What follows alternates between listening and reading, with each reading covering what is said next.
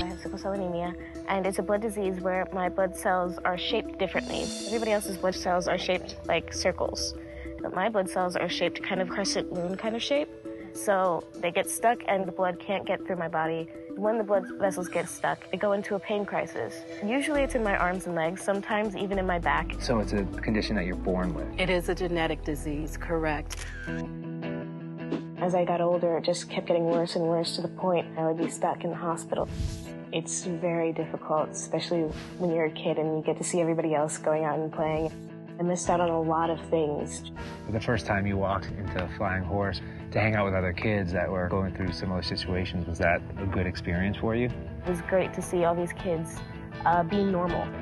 The Flying Horse Farms camp changed my entire outlook on how I could live, just being me. Okay, let's go. You're a budding artist? I love art.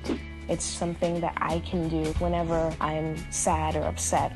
I can let people see the world through my eyes.